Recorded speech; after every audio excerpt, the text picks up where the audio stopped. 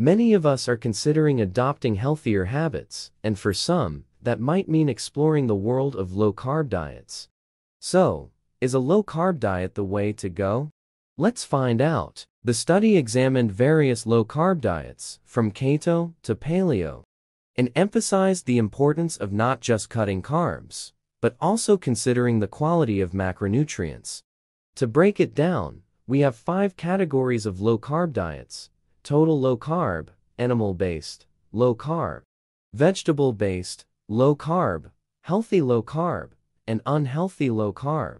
Now, let's get into the nitty-gritty of the study. Researchers analyzed data from 3 large cohort studies. So, what did the study reveal?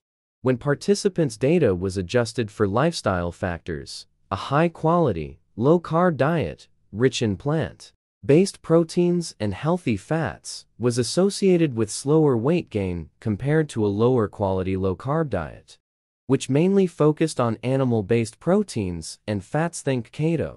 This brings us to a crucial point. It's not just about the macro-radiocarbs, protein, and fat, but also about the quality of these macronutrients when aiming for sustained and healthy weight management. Now, what does this mean for you? When choosing an eating pattern, think long-term. Consider what works for your body and what you can stick with. Remember, eating more plants and healthy fats can contribute to a longer, healthier life. If you prefer fewer carbs, make sure they are high quality. Balance is key. But it's not just about diet. Other lifestyle factors play a significant role.